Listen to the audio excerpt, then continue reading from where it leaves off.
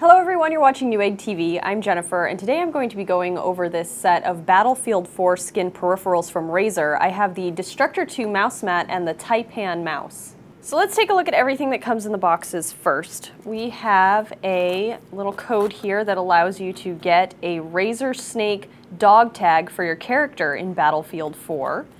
Also, you get your Razer badges, a little advertisement for the additional Razer peripherals that are available that are badged Battlefield 4, and you can check out our videos on these as well. We have your quick start guide for the Razer Taipan and a quick little thank you from Razer for purchasing one of their products that is also badged Battlefield 4. I will get to the mouse in a moment. Moving on to the mouse mat, it comes in a Battlefield 4 badged hard case so that you can transport it safely with you. Items like this mouse mat should not be left in a hot vehicle for any length of time, so even if you have it in the carrying case, make sure you don't leave it in your car because it could warp. Also, your congratulations letter from Razer with Battlefield 4 badging and another code for a Razer Snake dog tag for your Battlefield 4 characters, some more Razer badges, and the actual mouse mat itself. Alright, so starting with the mouse, we have 7 feet of braided cable ending in a gold-plated USB connector. It has 9 programmable buttons that are usable with the Synapse 2.0 software.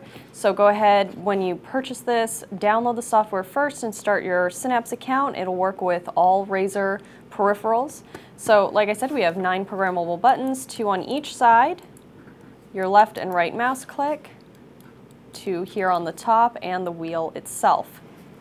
Now this is ergonomically designed to be ambidextrous. You have rubber grips on both sides, and it is comfortable for any style of gameplay. Razer kind of prides themselves on studying how gamers grip mice, and so they incorporate that into their ergonomic design. On the bottom you have 3 ultra slick feet and then 2 sensors. Now there's 1 laser sensor and 1 optical sensor in this system for a maximum of 8200 DPI. You get 1000 hertz of ultra pulling and 200 inches per second of acceleration. Moving on now to the mouse mat.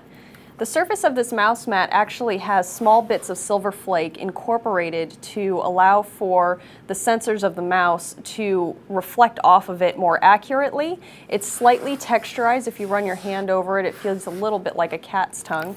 But the mouse, the mouse with its slick feet actually slides over it very easily. On the bottom, there is a rubberized texture that grips to the desk surface or whichever surface you are putting it on to give it a nice firm footing while you're gaming.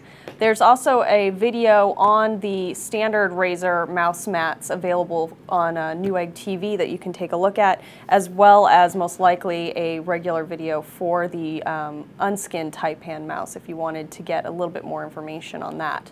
Well, that wraps up this product overview of the Battlefield 4 skin peripherals from Razer. If you found this video informational or helpful, please like it and subscribe to our various YouTube channels. Until next time, I'm Jennifer, and thank you for watching Newegg TV.